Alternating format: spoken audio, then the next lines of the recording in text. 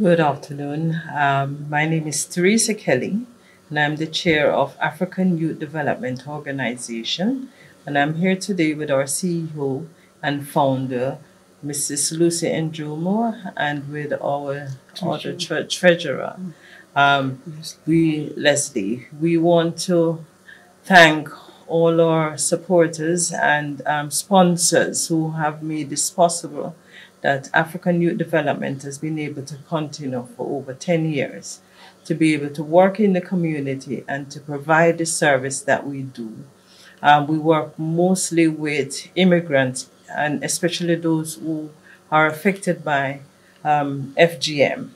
So we continue to do this work because of the support that we got, and we are really thankful that we have been awarded this. We have gotten this award for the organization for the work that it does in the community. And we want to say thank you to everybody, members, funders, and members of the community that we work with.